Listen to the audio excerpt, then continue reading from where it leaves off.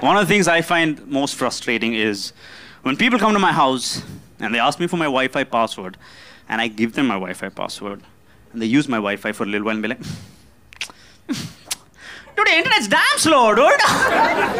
Dude, which internet connection do you use? You should use my internet connection. It's damn good, dude. Like, what kind of ungrateful Wi-Fi vulture are you, man? Coming into my house and asking me for my Wi-Fi. Complaining about it. Imagine I went to their house. They gave me some food, right? And it's all like, dude, your food's damn salty, dude, today. Dude, which mom do you use? Dude, which mom do you use, dude? Use my mom, she's great. For cooking, I mean, god damn it. Sheesh. I've come up with some creative Wi-Fi passwords, where I'm giving them the Wi-Fi password, but I'm not really giving them the Wi-Fi password. Here are my ideas for creative Wi-Fi password. Password number 1 is, give me $500. Yeah. What's your Wi-Fi password? Give me $500. For what? For what? Why should I give you $500? You want to give me $500? No? Then? Then what's your Wi-Fi password? Give me $500. Why are you being so cheap, dude?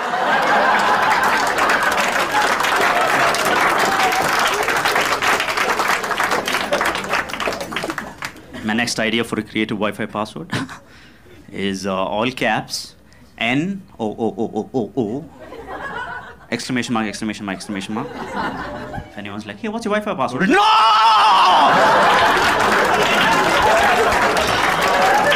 Sorry!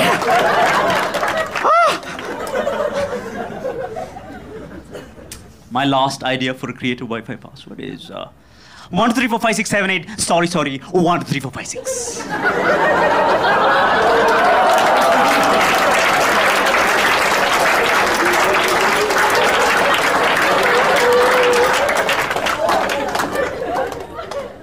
What's your Wi-Fi password, dude? It's 1, 2, 3, 4, 5, 6, 7, 8. Sorry. 1, 2, 3, 4, 5, 6. 1, 2, 3, 4, 5, 6 is not working. No, it's 1, 2, 3, 4, 5, 6, 7, 8. Sorry. 1, 2, 3, 4, 5, 6.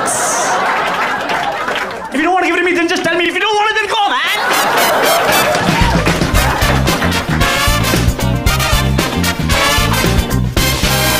I've been flying from town to town, from London to Taiwan. I've been all around the globe trying to protect your soul.